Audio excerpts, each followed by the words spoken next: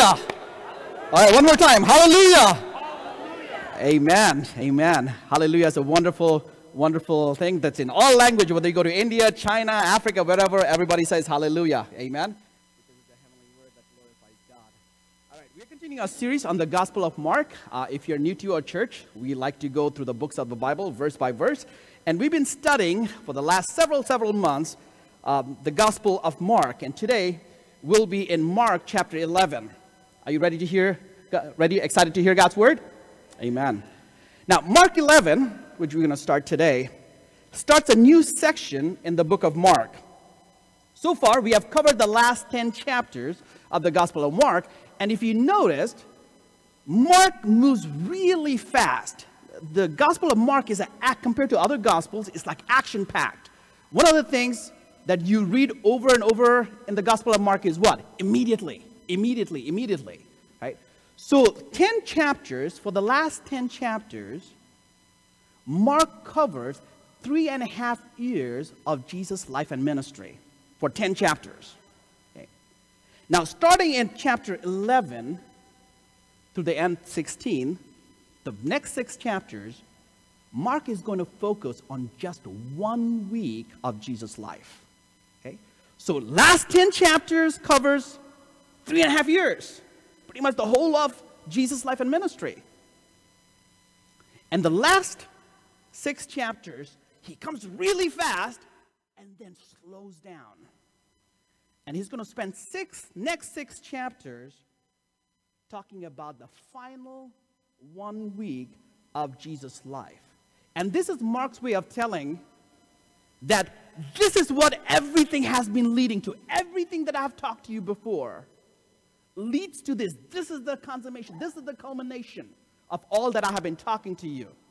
This final week in the life of Jesus.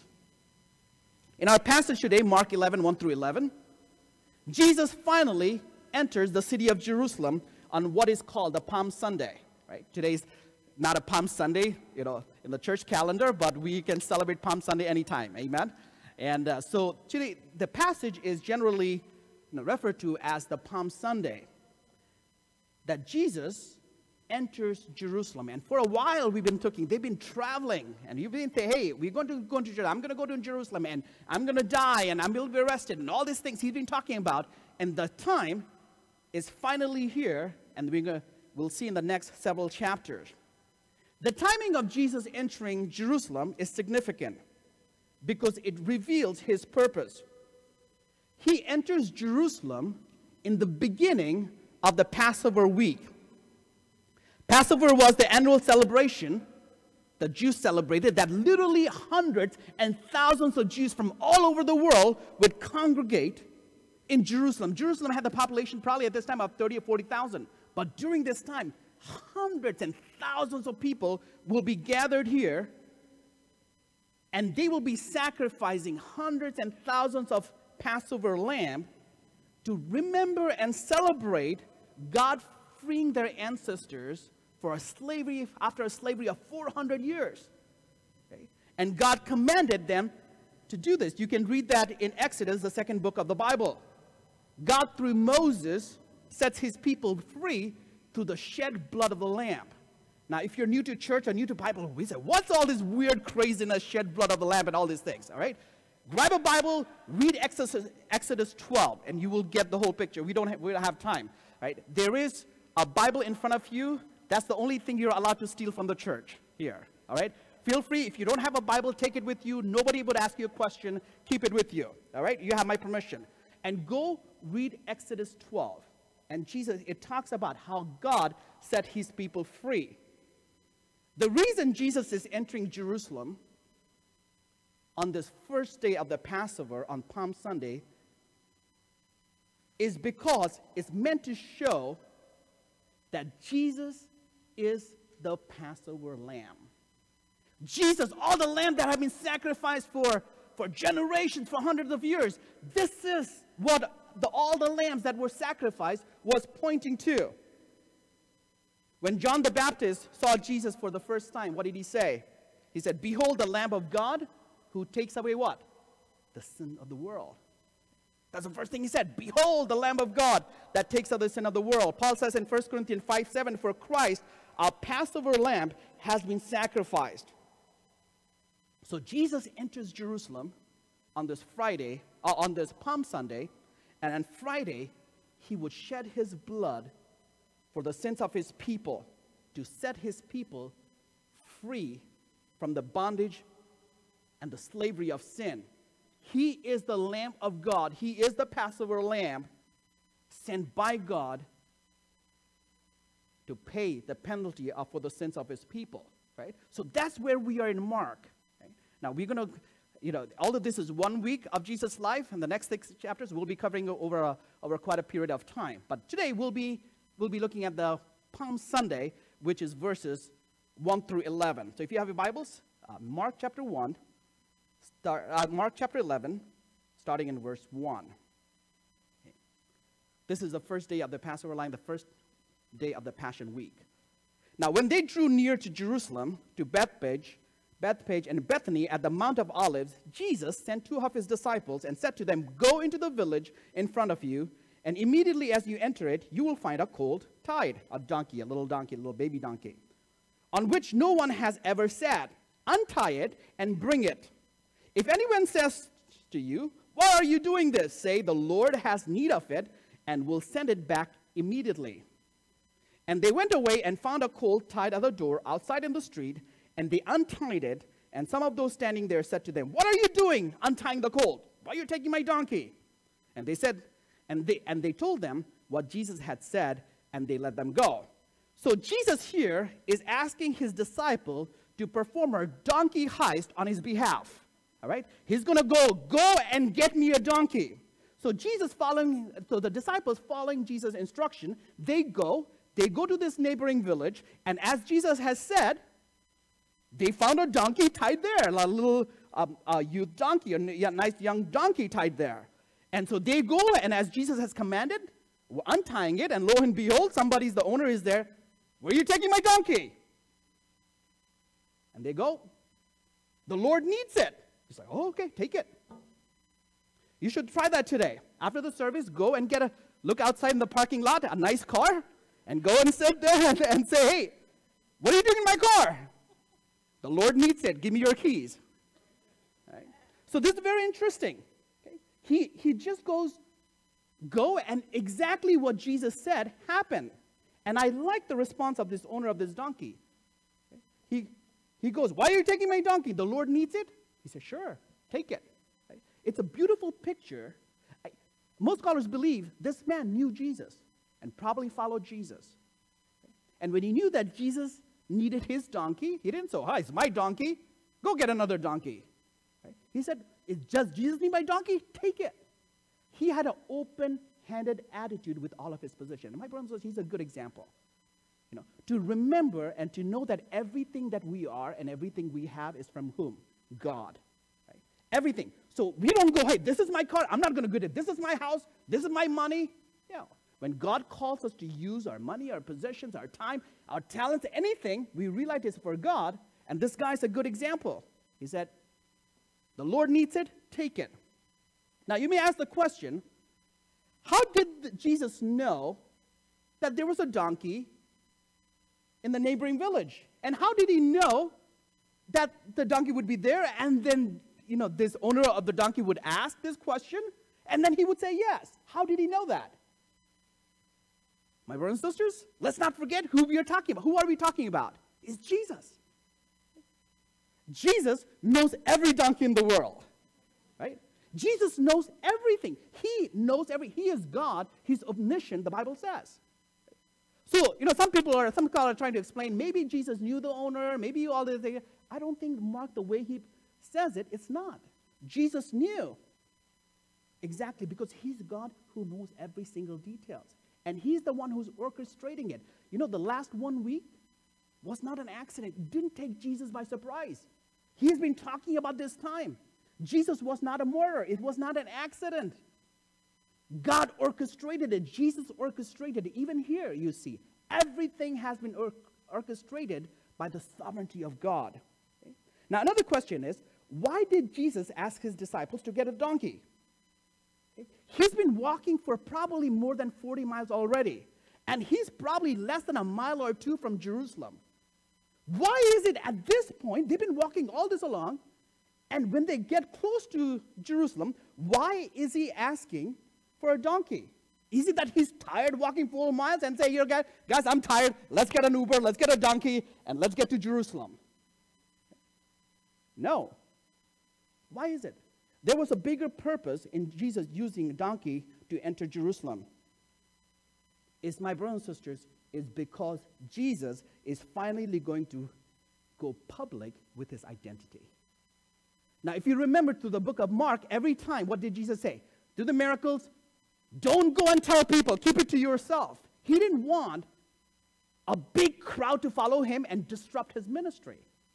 So he revealed himself, his true identity of who he was, Messiah, not to crowd in general, but to his followers. And obviously the word would spread, people would still go to him, and the crowd would come around. And actually, as we talked about so long time ago, it would disrupt his ministry. So Jesus did not go and reveal his identity to the crowd. But here, in this final week, he is going to. The reason he's asked for a donkey and he's going to ride on a donkey into Jerusalem is to reveal his identity. That he is the promised Messiah that God promised.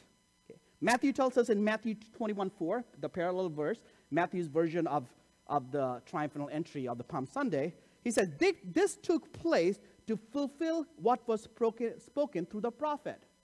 And you say, which prophet? It was prophet Zechariah, okay, who prophesied 500 years ago before this happened. And what was his prophecy? You can read it in Zechariah 9:9. It says, Zechariah prophesied 500 years ago, around 500 years ago, that this day would happen. And how is going to happen? Zechariah 9:9 says, rejoice greatly, O daughter of Zion. Shout aloud, daughter of Jerusalem. Behold, your king is coming to you, righteous, and having salvation is he, humble and mounted on a donkey, on a colt, the foal of a donkey. So Jesus is riding Jerusalem with a donkey because he's finally revealing his identity, saying, I am the one the prophets talked about, and I'm here. I am the king. I am the Messiah that Zechariah was talking about. And the Jews, what's interesting, the Jews who knew the scripture, because they knew and they've been waiting for Messiah for a while. Right? So Jews who saw, and John says, in his version, that they heard about these pilgrims, or all those people who came to celebrate the Passover, knew about Jesus. They had heard that, hey, there's this man who can raise the dead, who feeds thousands of people with 5 loaves and 2 fishes. And he does all these great things. And when they see somebody riding onto a donkey, and they say, who is it? Isn't Jesus? And he's riding a donkey? So he must be the Messiah. So they were able to connect. He does all these great things, miraculous work, and claims to be from God. And we know that the Messiah is going to come on a donkey. And there is this guy coming on a donkey. And he has raised people from the dead. And he's done all this miraculous work. And they recognized that Jesus was what Zechariah was talking about. And so the next thing you know, the crowd went crazy.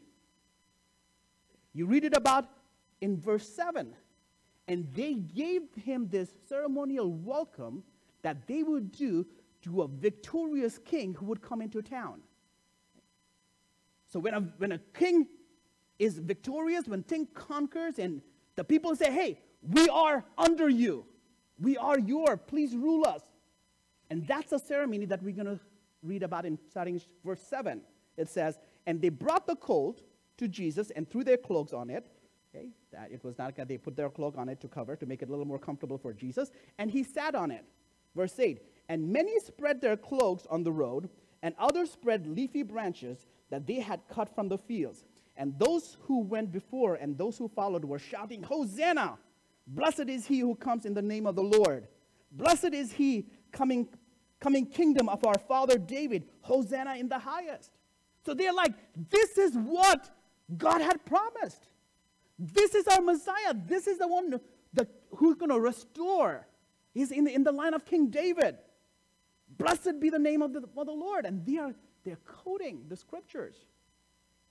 And they're excited. And what they do, they take their cloaks. Right, and back in the day, it was expensive. They didn't have so many cloaks lying around like we do, our clothes. They took their cloaks out and they laid it on the street as saying, it was their ancestral way of saying that rule over us, walk over us. You are the king. We bring yourself underneath your rule and authority, because that's what people would do when the conquering king comes. They say, hey, we submit to you. We are yours. Rule over us. They cut palm branches and put it on the street and shouted, Hosanna, which means what? Please save us. Hosanna, save us, save us. They are crying for salvation. And if you were there this morning, it will be like the morning that we were here. People are singing praises to Jesus, worshiping Jesus, and a great crowd celebrating Jesus as the king. And what they're doing, my brothers and sisters, is right. They are recognizing Jesus as the fulfillment of the prophecy. They are worshiping and praising him. And that's a good thing. And we are called to worship and celebrate. It's a wonderful thing when we come and worship Jesus loud, so people know that we are excited about a king. This looks really good. And the way Mark portrays it, it's been building up, and there's excitement, and there's joy, and there's a sense that something is going to happen soon. And then you read verse 11. Let's read it. And he entered Jerusalem and went into the temple, and when he had looked around at everything, as it was already late, he went out to Bethany with the 12. I mean, what just happened? There were people shouting, screaming, and there's a big celebration and worship going on. And it's just, next verse is just bizarre and very anticlimactic. It basically says, Jesus got into Jerusalem, hopped off his donkey, went into the temple, looked around, and said, boys, it's getting really late, let's go home. And went to Bethany. And you're going, what happened? Where did all the crowds go? How is Jesus left by himself and with his disciples? What happened to all those people who were following and shouting and praising and say, hey, we submit to you. You are king, rule over us. What happened to that? Where did all the enthusiasm go? And so when you read it, you feel like building up, and all of a sudden, like, everybody goes home. What happened here, my brothers and sisters? The crowd recognized that when Jesus rode on a donkey, that Jesus could be the Messiah. Jesus is the king. Or he could be the king. But as we've looked through the Gospel of Mark, people had a wrong understanding of what kind of king he will be. Remember? Even the disciples themselves. Jesus has told them over and over and over again, hey, I'm a different kind of king. I will die on the cross. It's not what you're expecting, and still what they were arguing about, remember? We talked it several times. Who's the greatest? Who's going to have the throne? Who's going to rule and reign with Jesus? And so this crowd, they're excited about Jesus, but their under expectation of Jesus was what? This Messiah would be the one who would come and conquer, destroy Rome, or Roman Empire, the oppression, and give us political freedom. And they said, this is the right guy, because if he can raise somebody from the dead, he can surely get Romans out of here. Because he has this supernatural power, and we want him to use his supernatural to set us free. They did not want spiritual salvation. They did not want salvation from their sins or cared about it. What they wanted was political freedom. They had a certain expectation of what that king, a Messiah, would do.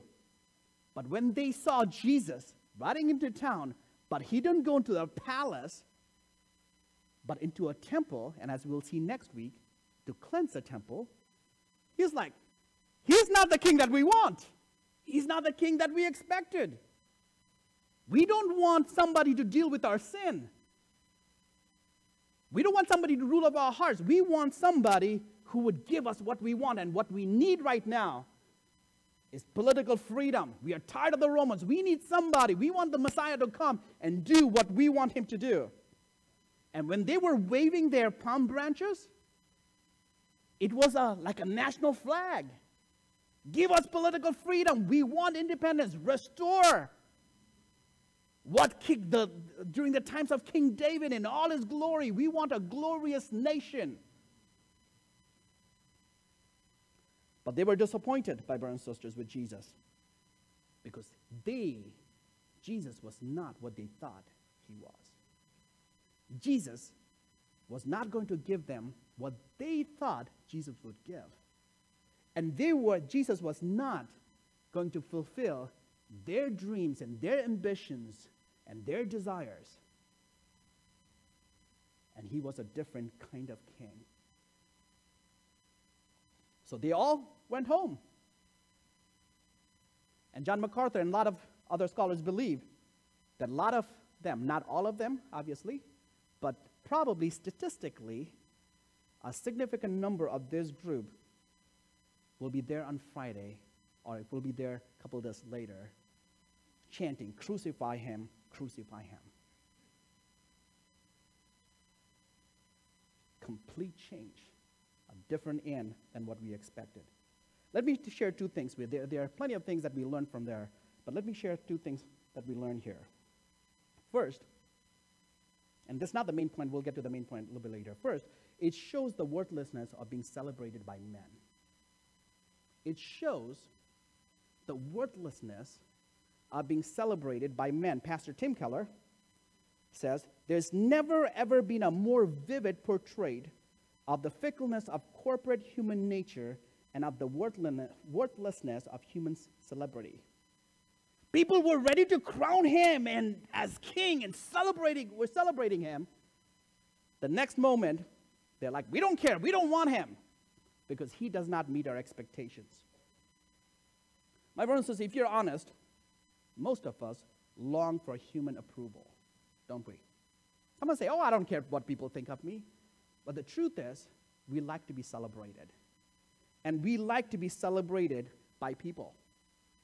We want people to think highly of us. And we go at length to be able. So that's why when people praise us, we want the approval of our friends.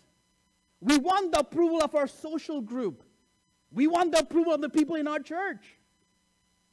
And we long that. It makes us feel significant. It makes us feel valued. And guess what? When we don't get that approval, we get mad, we get angry, we get sad and upset. When somebody puts us down, we get mad because we don't feel approved, we feel disapproved. And we long for that because why do we feel so disappointed? Because we don't get what we are longing for. But my brother and sister, if you try enough, you might be the few lucky ones who will be celebrated. Not all of us, but many of us could. People look at you, wow, look at you. But you can be sure it will be a temporary, and soon you will be in the trash heap. It's just a matter of time. Human approval, my brother and sister, that we long for goes away like this. And that's why, what we long for, people gotta think, the more people will lift you, the higher you are, the lower you would fall. And it's important, and especially as young people. When you're in college and school, you want other people. And sometimes we disobey God, or we hide God to be able to get the approval of people. But my brothers and sisters, approval, a celebration of people is temporary. You can do one thing wrong, you can say one thing wrong, you can do a thing, and your opinion would change like this. People who celebrate you will not celebrate you any longer. They might hate you. But how different, my brothers and sisters, is the approval of God that you get. You don't even have to seek approval. He came and he died and he gave himself and he said, I love you. I approve of you. Come to me. And I accept you as you are. I have come to die for your sins on the cross. And my brothers and sisters, God never loves you, and then next time when you disobey him or something, throws you in the trash. And he says, I will never leave you or forsake you. So don't long for the approval of people. Don't spend your time, your energy to get other people to like you. And my brothers and sisters, most of us, if not all of us to a different degree, are approval addicts. We want, it makes us feel significant. But long to praise God. Long for the praise of God, not the praise of man. Seek to please God, not man. Okay? Because God will never forsake you. God will never leave you. He's not fickle like us. So that's the first thing we learn. Okay? Live your life to worship God, not worship yourself, not worship other people. Second, and this is the main point in this passage that Mark wants us to ponder. Are you worshiping the real Jesus or the Jesus of your own making? Are you worshiping Jesus of the Bible, who he says he is, and what the Bible says he is, or are you worshiping the Jesus on your making? On the surface, this crowd was doing the right thing. They were worshiping Jesus, they were praising Jesus, they were excited and enthusiastic about Jesus. And that's right, that's good. But the problem was they were not worshiping the real Jesus, but they were worshiping Jesus of their own making. They're enthusiastic about not the real Jesus. My brothers and sisters, this is true even in our times, isn't it? It could be true for many of us even this morning. We don't really care about Jesus who would pay for our sins. Okay, we're not so much concerned about the nature of our soul. We're not so much concerned about why Jesus came, but what he can do for us. We want a Jesus, not who would confront of our sin, but who would say, hey, you're okay. I will give you what you want. He will give us our idols, what we desire, what we want. We get enthusiastic because we're like, man, I need God because God needs to fix my problems. God, I need healing. Now, those are not bad things. But is that the reason you're worshiping God? Don't mistake enthusiasm for real faith. Because you can be enthusiastic about God, but not enthusiastic about who God really is. You can be enthusiastic about Jesus, but not for who Jesus is. When we are worshiping God, are we worshiping the God as the Bible reveals it? Or are we worshiping a God of our own making? We want Jesus who will make us feel better, who will fix our problems, who would help us to make our marriage better, or who would bless, give good future to our children. Now, God does bless us, but are you excited about Jesus for who Jesus is and what he came to do? Or for what are you excited about Jesus, or you follow Jesus for what he can do for you? My brothers and sisters, some of us here, and I meet a lot of people who are disappointed with God because Jesus did not give them what they thought Jesus would give. And I've heard so many times, what's the point in following God if God didn't even take? I've been praying for this for such a long, and God did. What's even the point of following Jesus? And that's exactly where this crowd was. I mean, what's the point of following Jesus if he's not going to give us the political freedom that we've been longing for such a long time, for generations? We want a king that we want. But my brothers and sisters, God doesn't give us the king that we want, but he gives us the king that we need. What they needed was not political freedom. Because even if they had political freedom, what they would do with their freedom is to enslave someone else.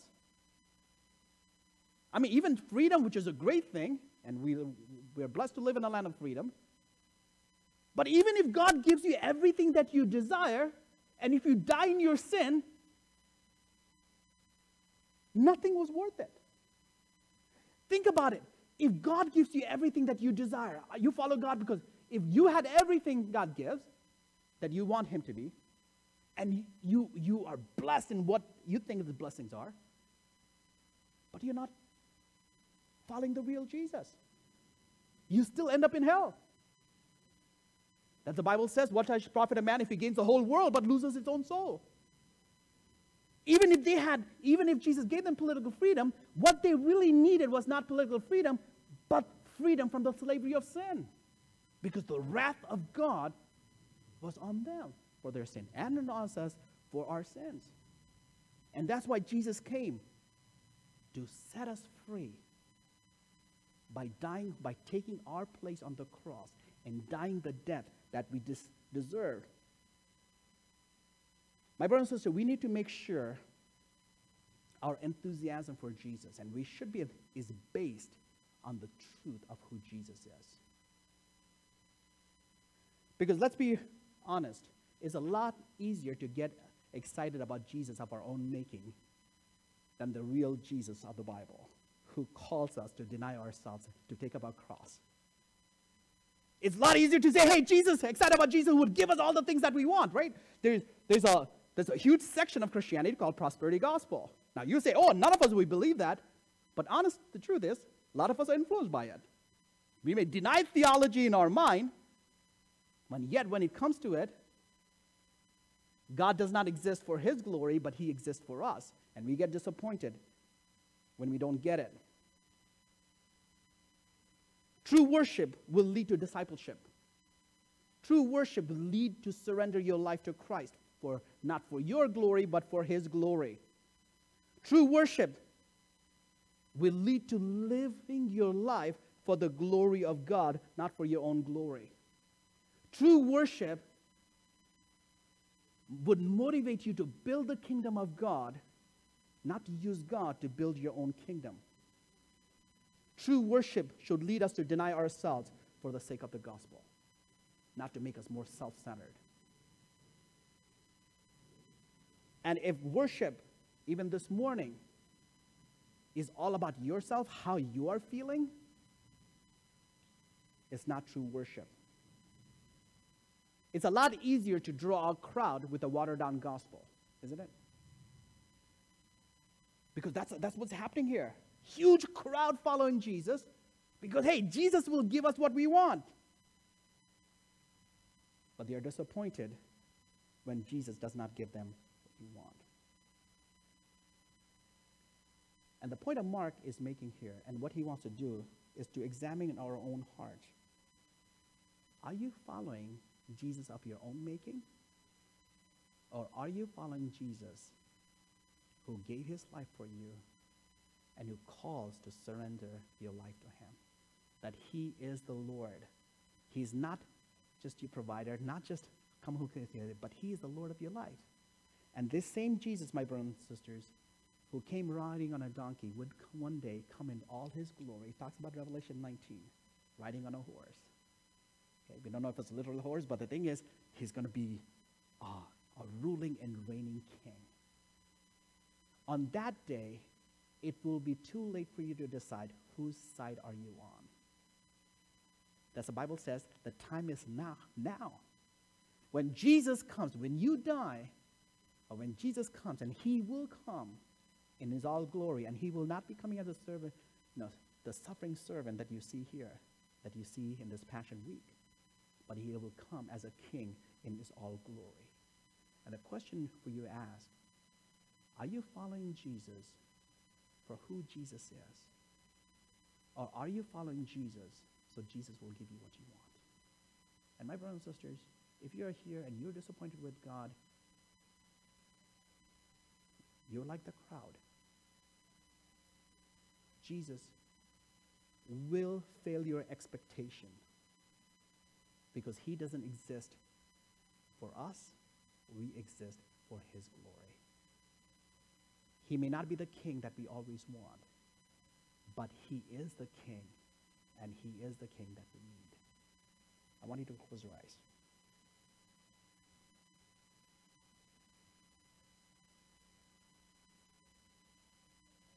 And I want you to ask yourself, are you excited about God?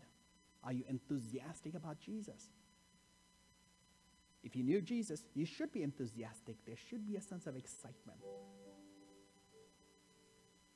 But then you need to ask yourself, is your excitement comes from the truth of who Jesus is? Are you a Christian? Are you a follower of Christ? Because you want Jesus to give you what you want, your desires, your ambitions, and your excitement with God is more with that? Or is it because you see the glorious Jesus? You see the God of all glory, and you understand that Jesus came and died for your sins, and then you want to live your life for his glory. My brother and sister, even as believers, we can get this confused. We can see, yeah, I'm excited about Jesus. I'm on the way to heaven. But what I really need right now is this healing. What I really need right now is my finance, and God is not, and you're frustrated. What I really need now to God to fix my marriage. What I really need right now is this. And when God does not do, we get disappointed. I want you to examine your own heart, my brothers and sisters.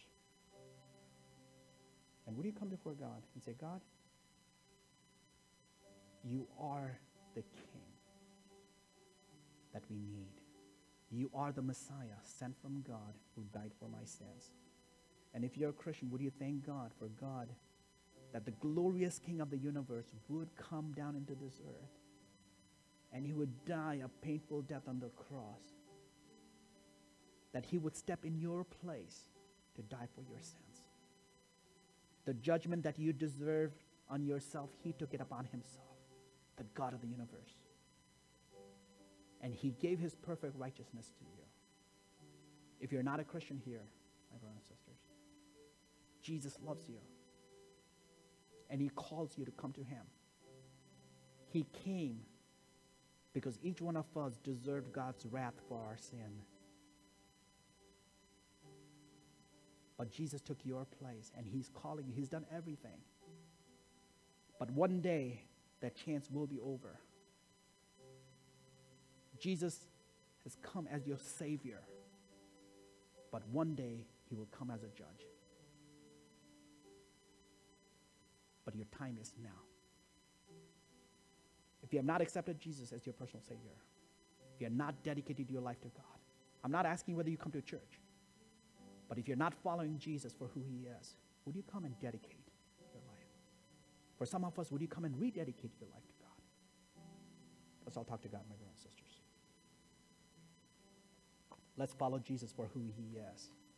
He's the glorious King. He's the King that we need. Let's all pray.